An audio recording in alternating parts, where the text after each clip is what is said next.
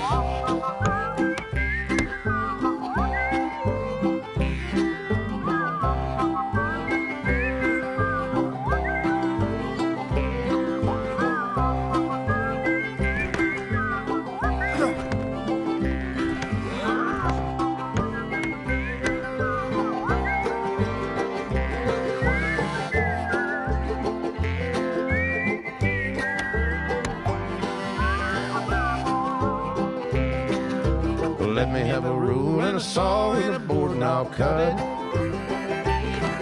Climb up a ladder with a hammer and a nail and I'll nail it. Well, we worked so hard to build a little house together. In the snow or the rain or the ice cold wind, whenever. No matter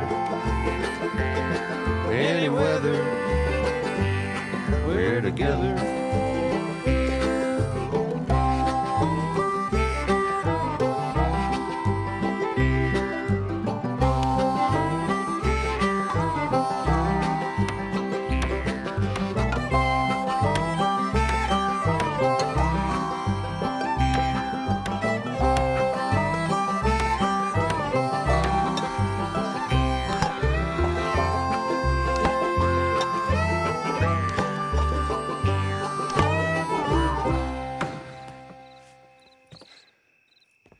And I think that's everything.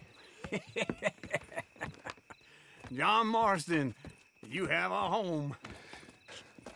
So do you. Oh, I know. And you, Charles.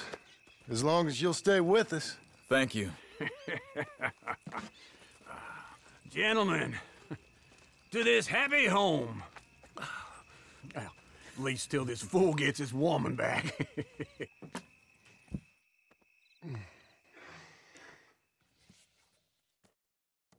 My darling Abigail, I hope you and Jack are doing well.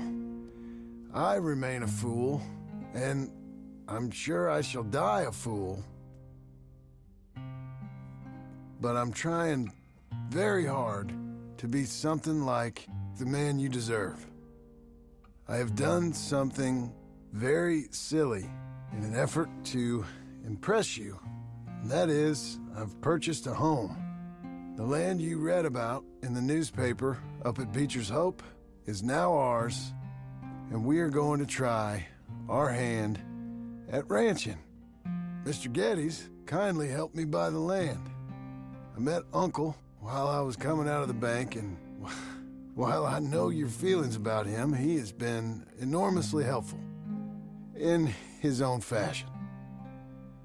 Charles Smith has also appeared and is unsurprisingly a pillar of strength. Together, we've built you a home. I hope soon to show it to you. I miss you and the boy more than I can express. Please, come back to me. Yours always, John.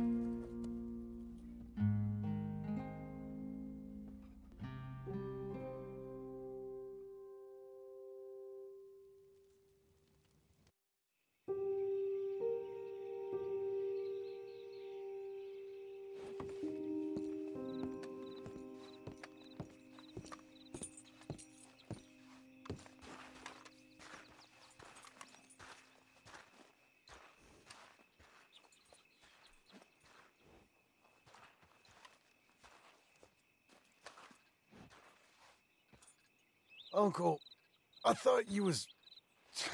Where the hell